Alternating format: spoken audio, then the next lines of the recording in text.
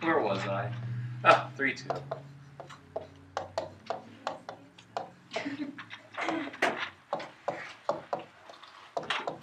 Now, quadratic functions do fall under this title, polynomial functions. Stop it. He's just smiling back there. Make me nervous. You don't seem to type. I was looking at my cell phone.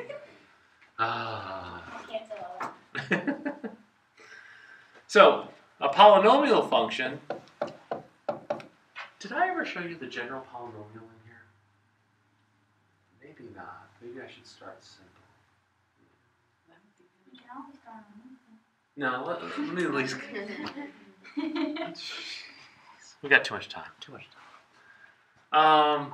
Let's say we talked about a cubic. We would write ax cubed plus bx squared plus cx plus d. That would be a cubic function.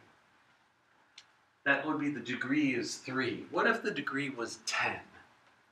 I would use a, b, c, d, e. But I can't use e. There's a reason I can't use e. We'll talk about that in chapter 4. So you can use a, b, c, d. You can't use f because that's a function name.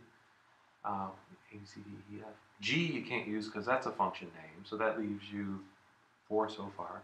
H is a function name. I you can't use because it's an imaginary number. J you can't use because it's a vector. What comes after J? K.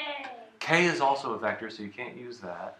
You could use M, N. O is kind of pointless because it looks like 0. Oh, that's right. Oh, and L. So right now we are up to 7 letters that we can use. We need 11, and we're already halfway through the alphabet. You gotta pull them out. Yeah. So the problem is, what if I go up to 26 degree? That would be 27 terms. I don't have enough letters already. I'm already using 1 for x, and I can't use a bunch of the others of the alphabet. So there's got to be a better way of representing a polynomial of any degree, any length. And the way you do that is to say, well, if the degree is x to the n, where n is any natural whole number, 2, 3, 4, 5, 6, 7, 8, 9, 10, whatever, then the coefficient, I'd really like to call it a. But eventually that would lead the next one to be b, and then I'd run out of letters. So I'm going to call this one a sub n. You remember x sub 1 and x sub 2 and y sub 1 and y sub 2? This is very similar. This is a sub number. So a sub 1 is different than a sub 2, which is different than a sub 3, or they could be exactly the same. It really doesn't matter. Then, when you write your next term in your polynomial, notice this one went from x cubed to x squared. So if I start at x to the n, the next one is going to be x to the... Now think about it. It goes from 3 to 2 to 1. What am I doing to the power as I move along? By how much? 1. So it becomes n minus 1. So if n was 5, this one would be 4. Right? If n was 5, this would be 4. And then the coefficient would be a sub n minus 1. So the power becomes the subnumber. The power becomes the subnumber. And we can go to the next one. It would be x to the n minus 2. And then this would be a n minus 2 as a sub. So a sub n minus 2, x to the n minus 2 power. And we can do this for quite a long time, until we get down to a sub 2 x squared, a sub 1 x plus a sub 0. Now this is the general polynomial form. It represents any degree polynomial.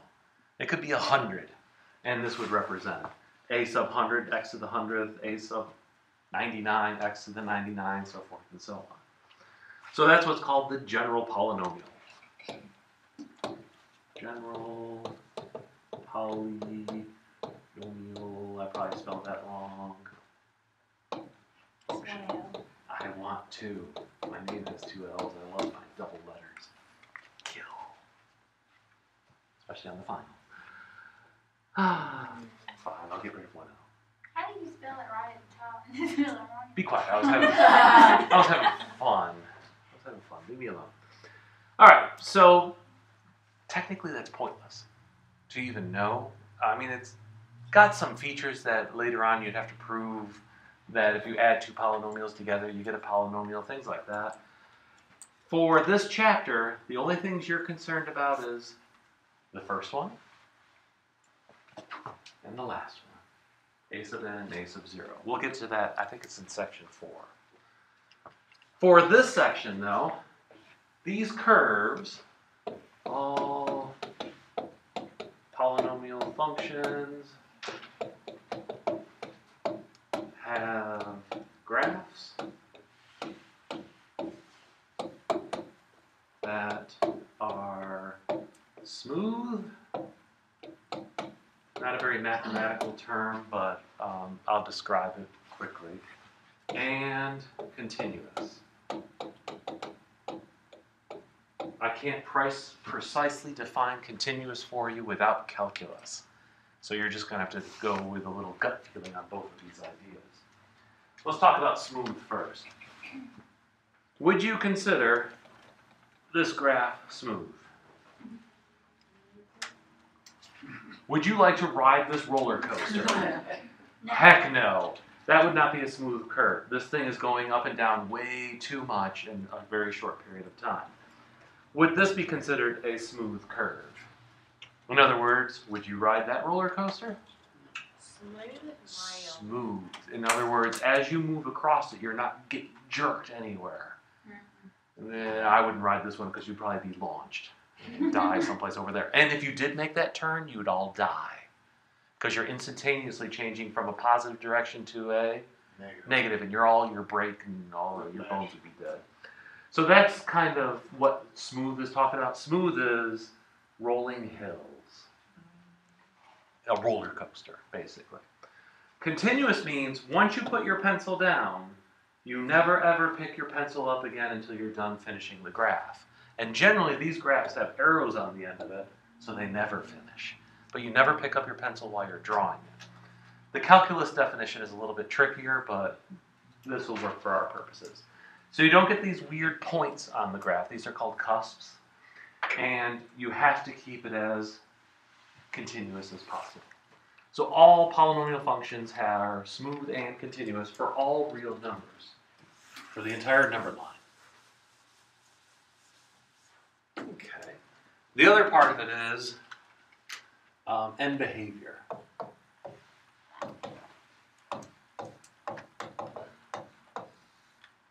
So let's look at two families of graphs.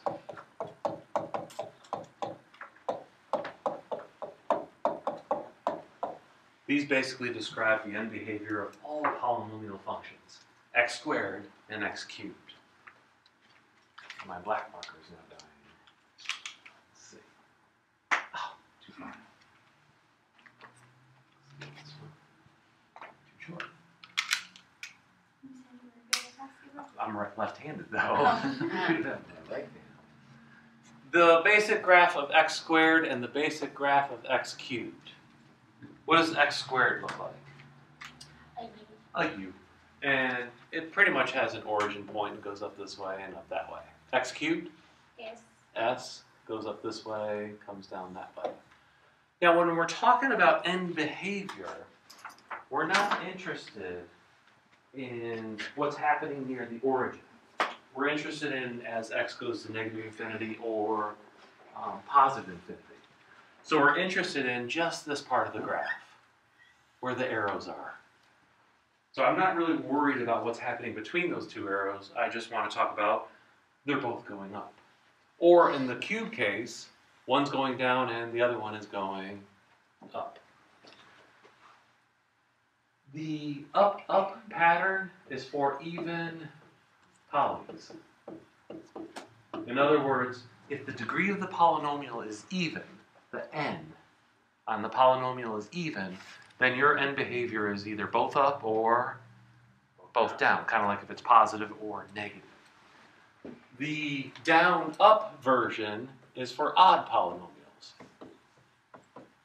If you graphed x to the 4th, x to the 6th, x to the 8th, they generally look like x squared.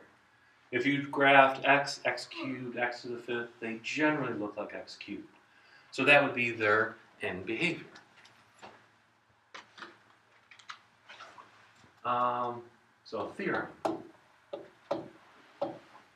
We haven't seen the theorem here yet. This is a very minor one.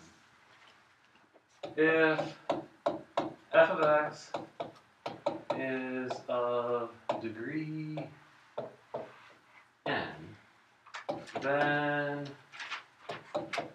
the n behavior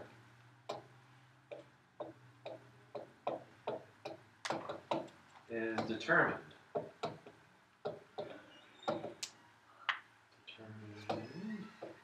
by a sub n x sub n.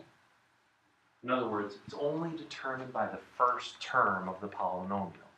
So you could have this huge, ugly polynomial, and all you concentrate on is the first term. How much room do I got? Enough. 2 minutes. Real quick problem. Really? Yep. Real quick problem.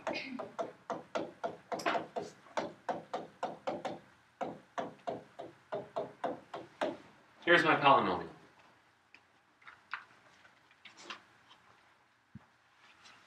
Question number 1. What is its degree? 1. No. If I multiplied it all out, it has to look like a regular old polynomial. Ax squared bx plus c type thing. So if I multiply this out, what would be the highest power of x? Cubed, right? It would be x times x times x, and you'd get x cubed in it.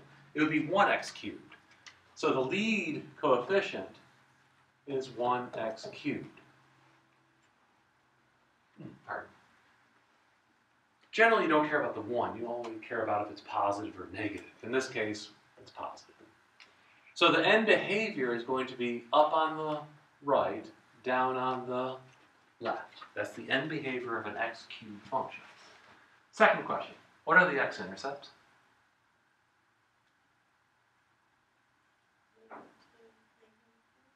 -2, 3, -4. So I can draw a sketch of this thing. 1, 2, 3, 4, 1, 2, 3, 4. Plot my x-intercepts. -2, -4, +3. There's my x-intercepts. And I know the end behavior. It's down on the left, so the graph, after it passes -4, it's going to go down forever. After it passes +3, it's going to go up forever. And it does something in the middle. Now, what it does in the middle, it has to be a roller coaster. Smooth and continuous between those two arrows. How it behaves at each one of these points is literally how it would behave if you just graph that. How do you graph x plus 2? What is it?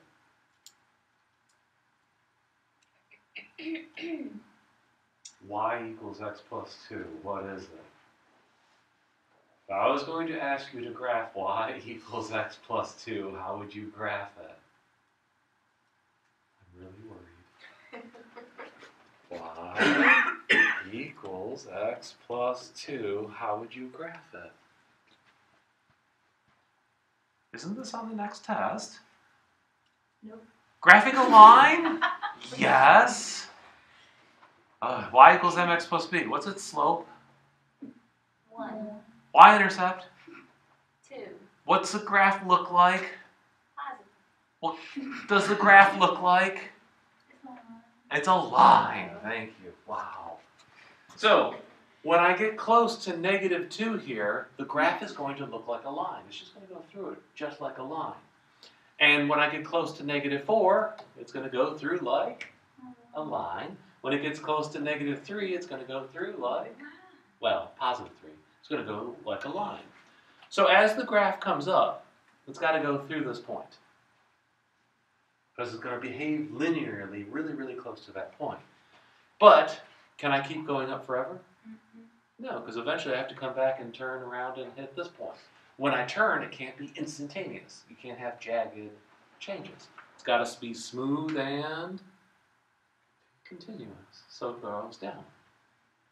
But eventually it's going to have to come back up. So it's going to go down, turn around nice and smoothly, and eventually head up in that direction. And there's your graph. That function generally looks like that picture. And we'll finish that on Wednesday after the test. So, study.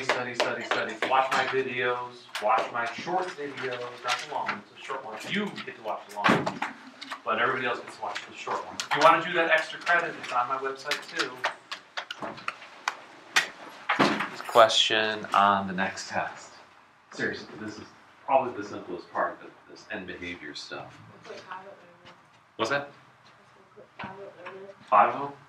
And then if you don't know how to do anything. But the funny thing is, people miss them all the time. I don't know why. Maybe it's because it's graphing. So if you have an even polynomial, your general end behavior is either both up or both down.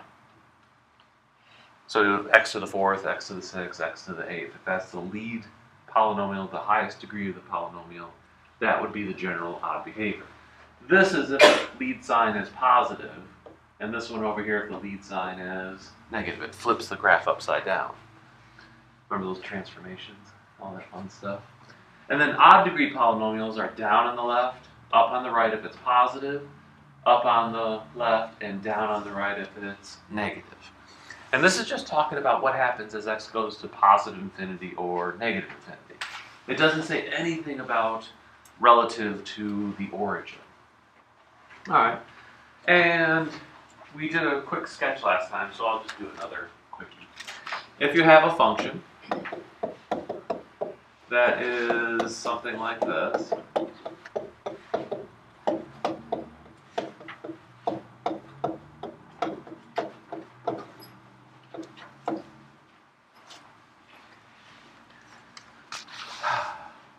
what is the degree of this polynomial? And be thankful I put it in factored form for you. Later in this chapter, we're going to have to factor things that look as ugly as this.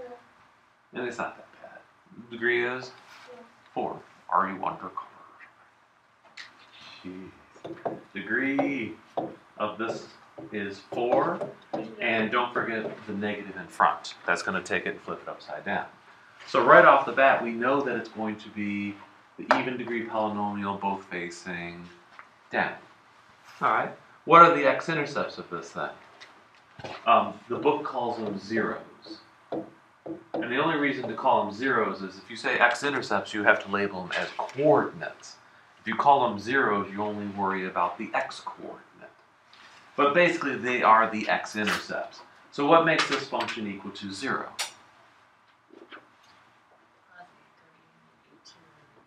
Positive 3, negative 2, negative 4, and one more.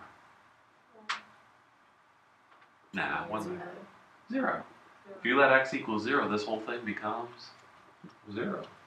So your zeros are 3, negative 2, negative 4, and 0. But they are technically the same thing as x-intercepts because you're setting the entire function equal to 0. So if you see zeros, that also means x-intercepts, just not as coordinates, just individual domain values. All right. So now we can kind of sketch a graph of this thing. Doesn't have to be huge. You don't have to be precise with it. You don't have to mark it up or anything. You just have to locate the x-intercepts somewhat accurately. Like negative 4, I would put way over here. What would be next? Negative 2, half the distance to the origin. 0 is the origin, and positive 3 someplace over here. So here's negative 4, negative 2, of course 0, and positive 3. All right. Now we know this graph is both down, right? So I know it's coming down that way, and I know it's going to end up going down that way. That's the end behavior of it. And then all you have to do is drag your way through this picture from left to right, realizing that the graph has to go through these zeros, through these x-intercepts. And how they're going to go through them is exactly what kind of function each one of these is. Each one of them is a linear graph, so they're just going to go through the x-intercepts like a line. So it starts down here at negative infinity, and it's coming up, and it has to go through negative 4. Don't go too far, because then you'll be skipping over that negative 2.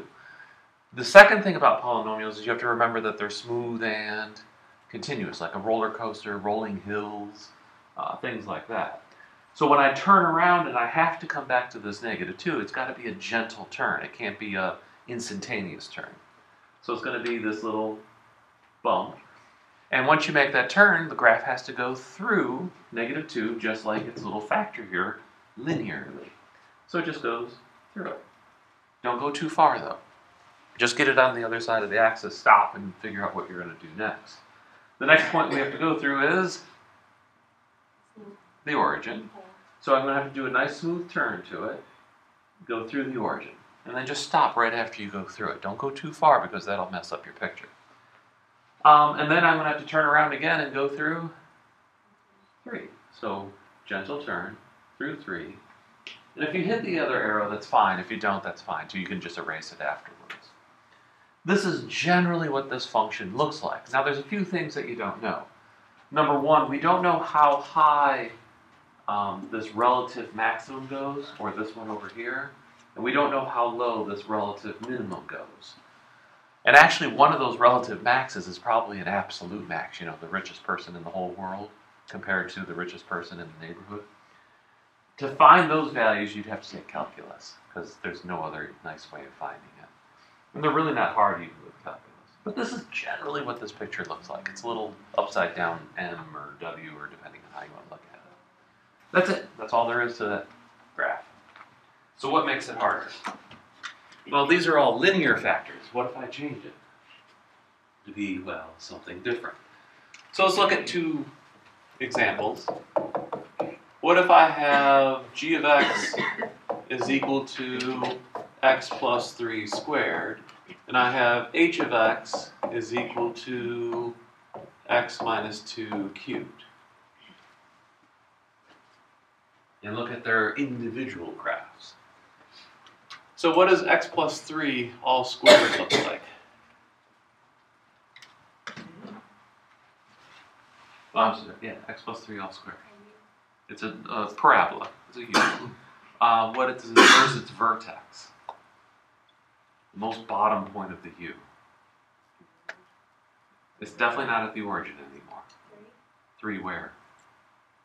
Right? Left, up, down? Left. Because it's positive 3 and it's inside parentheses, you go opposite direction. So you come over here, here's -3, and you get this picture.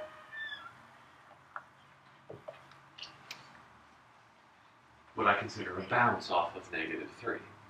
So think of this as a bounce off of the 0. Now remember over here, the linear factors, they just went straight through because they wanted to behave like lines as they got close to these zeros of the function.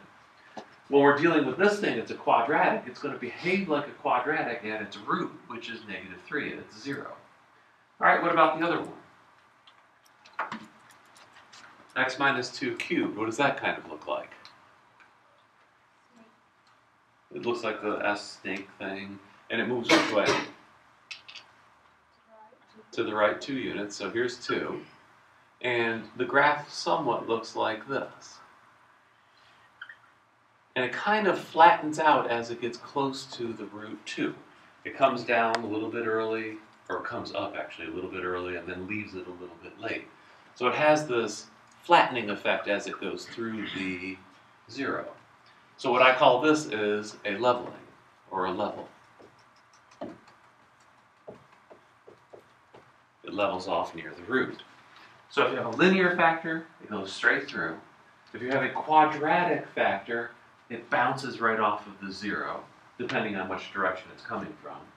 And if you have a cubic factor, it's going to do a little leveling effect and then take off. So now I need to take all of these pieces and bring them together as one. So how would I graph f of x is equal to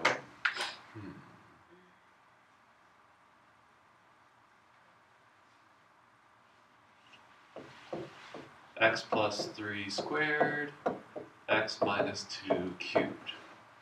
Put it together as g of x times h of x. What would the graph of this thing look like? Well, first off, we need to find the degree. So what is the degree of this polynomial? If If you multiplied it all out, what would be the highest power of x? It would be 5, right? This one, if you expanded it all out, it would have an x squared in front. This one, if you expanded it out, it would have an x cubed in front. And then eventually you're going to have an x squared times an x cubed, which brings you to x to the 5th. So the degree on this thing is 5. Technically, it's just the sum of all the exponents. Same thing over here. 1, 1, 1, 1. If you add them all up, you get 4, the degree of the polynomial. All right, what's the end behavior on this thing? Both up, both down, one up, one down? Well, it's positive lead coefficient, yeah.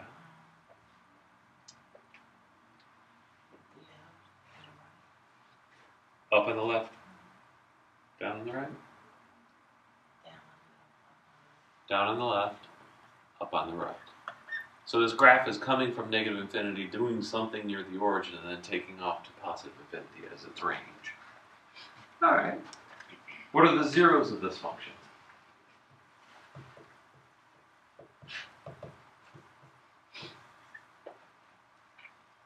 What are the zeros of this function? What makes it equal to 0?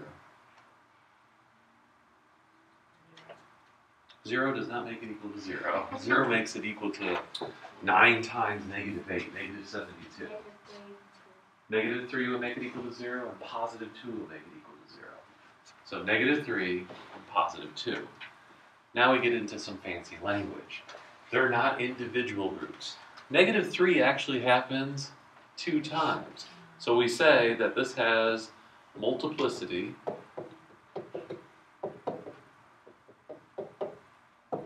of 2. That means it actually happens 2 times because it's x minus 3 times x, x plus 3 times x plus 3. Then this one must have multiplicity of 3 because it's a cubed, so it happens 3 times. Okay. Now, a multiplicity of 2 just tells you on your graph you're going to have a bounce. Multiplicity of 3 means you're going to have a leveling effect. If you have a multiplicity of 1, it's just going to be a line as you go through these roots. All right. So I only need to plot 2 x-intercepts. One of them at negative 3, someplace over here. Here's negative 3. And someplace over here, positive 2.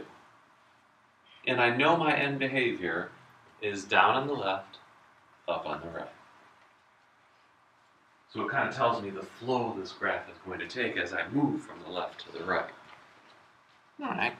So as I come close to negative 3, how is it going to behave? Well, it's going to behave like the factor that it came from. And the factor it came from has a square in it. So it's going to have to behave like a bounce. It's going to be a parabola type shape as you come in close to negative 3. So my suggestion for you is, as you're drawing this, come in early, hit the point, leave late. So it kind of flattens out as you go through it, and it bounces off of it. All right, after it comes from negative infinity, bounces off negative 3, it's going to come down, but eventually it has to come back up. But before I even get to it, I want to talk about what happens at 2. Well, the root 2, the 0, 2, comes from this factor, this x minus 2 all cubed. So it's going to behave like the cubic. It's going to have that leveling effect. So again, you want to come in a little early and leave a little late. But the leveling still goes through. It's just a fancy going through. So when I come down here, I'm going to turn around, but I want to come in a little early to the 2, flatten out a little bit, and take off after it. And notice it ends up going in the same direction I thought it was going to. If you end up graphing something where your end behavior is not matching the graph you drew, you probably either forgot a bounce or something, more than likely a bounce, because that's the only one that forces it to go back to where it came from. So this is generally what the graph of f of x looks like. Nice little bounce, comes back up, levels off, and takes off to infinity.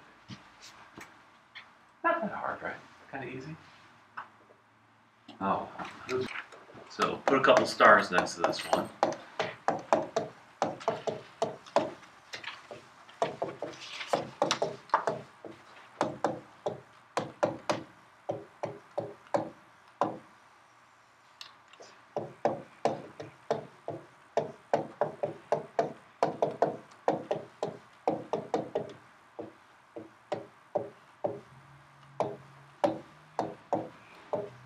we can get our notation down. Given some function f of x is a continuous function on the interval a to b. Now our functions are going to be polynomial functions, and they're guaranteed to be continuous on a closed interval. Now remember, this means from x equals a to x equals b on the domain. Given f of x is continuous on ab, and f of a times f of b is less than 0. What the heck does that mean?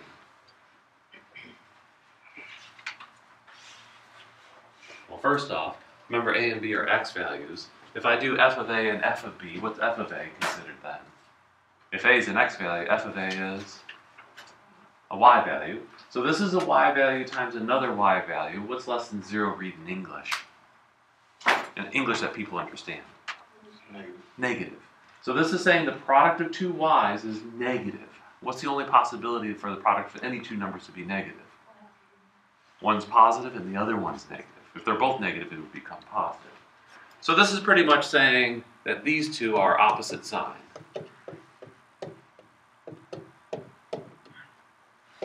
That they're opposite signs. So it's a fancy way of saying that the two y values are opposite signs. So f of x is continuous on a closed interval. The product of their y coordinates is negative, so they have opposite signs. Then there exists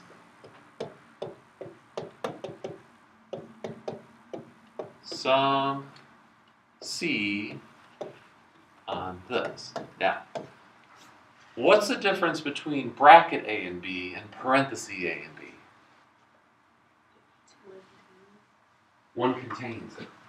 The top one contains a and b. The bottom one does not contain a and b. So the top one's called a closed interval. The bottom one is called a open interval. So it's not c is starting at a. It literally means c is somewhere between a and b. So this fancy thing says c is between x equals a and x equals b. Somewhere in between them. It cannot be a and it cannot be b. Because if it was a or b, then this thing would equal 0. But we'll get to that in a second. There exists some c, and not necessarily just one of them. It could be many of them, but we're only going to be looking for one. There exists some c on that open interval such that f evaluated at c is equal to 0. This is a fancy way of saying that x equals c is a 0 of f of x.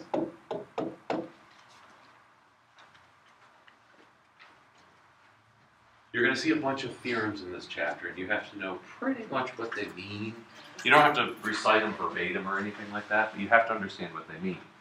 Now, as you read through this, it makes absolutely no sense. So I do a graphical picture too. And it's actually the proof of it in a weird way.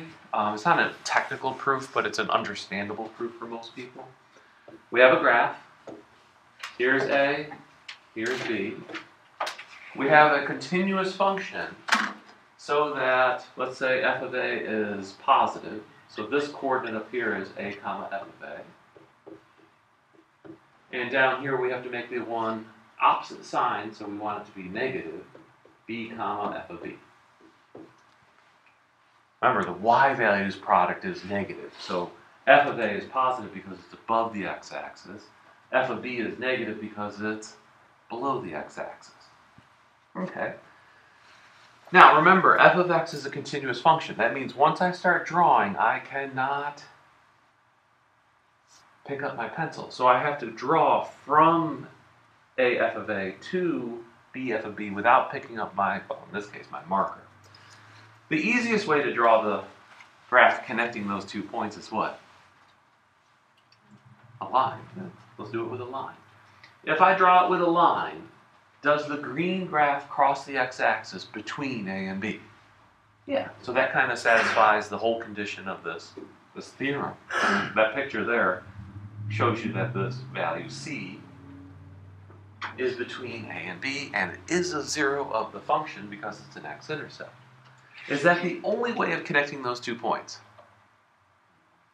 What else can you do? Well, you can do a little wiggly line. as long as it stayed a function, but it doesn't change it. C would still be between A and B. So is there a way of drawing it so C is not between A and B? Disproving our theorem, but still being a continuous function. Yeah, you go outside the bounds, right? So you start up here, and you draw this direction. Why is the blue one illegal? I mean, if it was legal, then the whole theorem is crap, and you could throw it all away. So the blue one better be wrong. Why is it wrong? Well, it's definitely not between A and B. The x-intercept would be over here. But what's wrong with the blue graph? Remember, f of x is a function that is continuous on the closed interval a to b. It's not a function. It doesn't pass the vertical line test. It's it twice. So if you're going to connect a and b with a continuous function, the x-intercept has to be between a and b, because anytime you go outside of it, you don't even have a function. So this is kind of a semi-proof. It's not the proof that you see in math books, but it's one that people understand.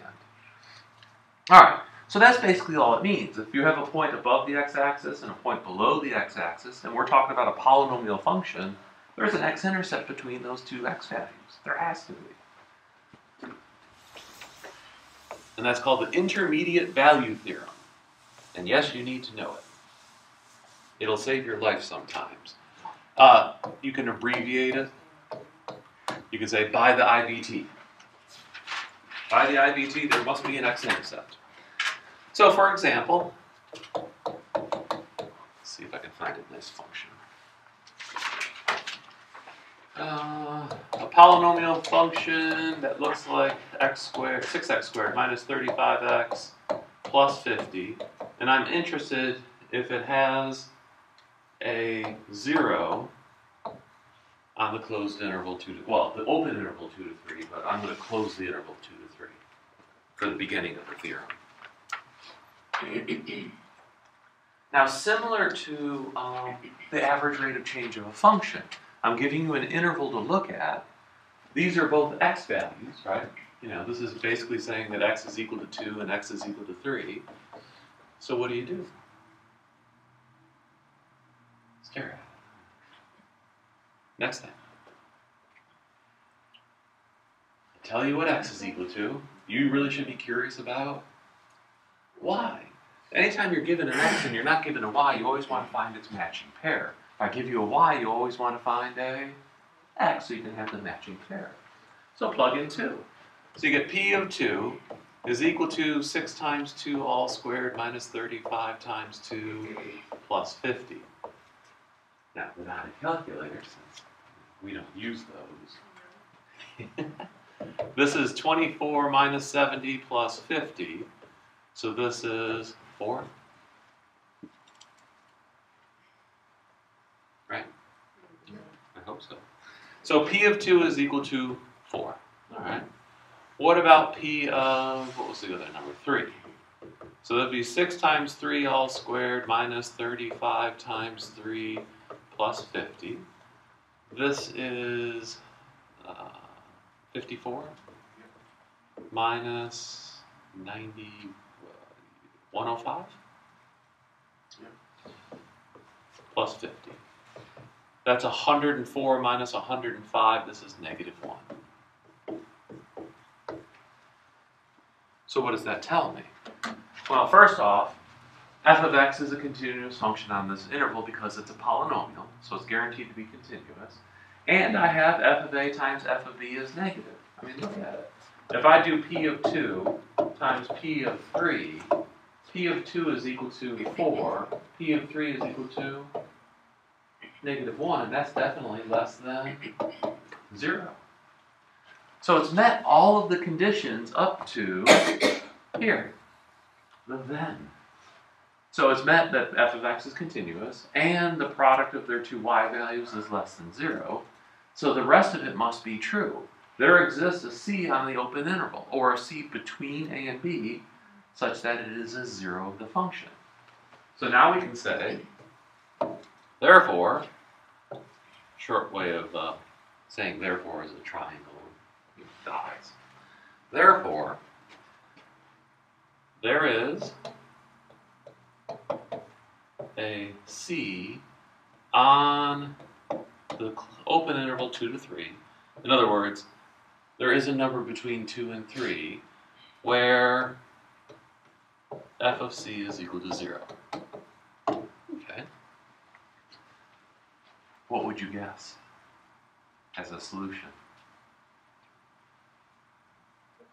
2.5. That would be most people. You don't go halfway. So what you could do then is take 2.5, plug it into the function, find out if it's positive or negative, and either squeeze it between 2 and 2.5 or 3 and 2.5 and get a smaller interval. If you have a graphing calculator, this is exactly what it does to solve graphs. Have you ever done that in a graphing calculator in high school? You know, you choose a point below the x-axis, you choose a point above the x-axis, and then you take a guess, and the calculator calculates out where it crosses the x-intercept. You ever did that? That's kind of fun. But it does the same process. It finds intervals, and it cuts it into half until it squeezes in on the true value. So it's kind of a neat theorem. So I would guess 2.5 might be a 0, or at least close to it. A little closer than 2 or 3, maybe. You never know. But that's how the intermediate value theorem works. It's kind of a very nice theorem. Still have time. All right. We're not going to finish the next section, but I'm at least going to start it. Let's get rid of this.